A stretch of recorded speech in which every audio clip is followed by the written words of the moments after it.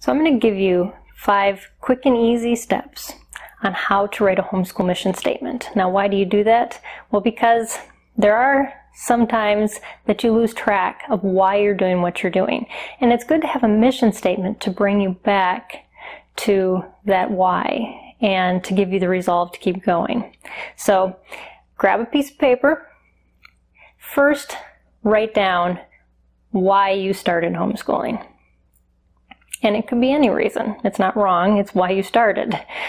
Second, write what you envision to be different based on what things were like when you started.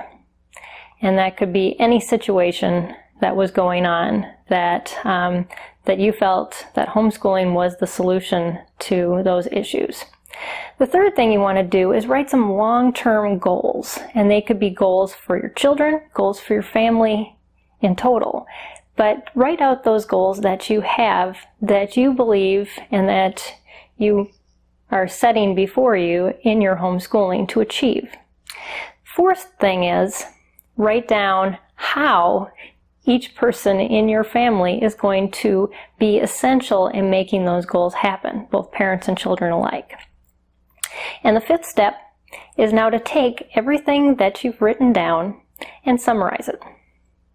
Now, it can be a handwritten scratch summary and make sure it's readable, or you can print it off really pretty, add a scripture verse, whatever. You can even frame it.